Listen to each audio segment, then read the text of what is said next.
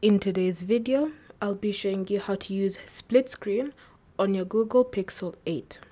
So first, before you enter split screen, you need to know that the Google Pixel 8 does not allow you to enter split screen without having both apps that you want to use in split screen running in the background. So let me show you. Let's say you've opened Spotify and then you want to enter split screen using Spotify. So just enter the multi-view window, tap on the Spotify icon, and you'll notice you don't have an option for entering split screen. But when you go back, let's say you've opened Wattpad or Google Chrome,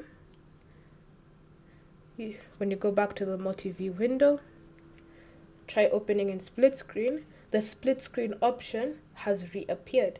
So when you tap on split screen, now you have to select one of these apps so that you can view it in split screen. So for example, you would have to select that.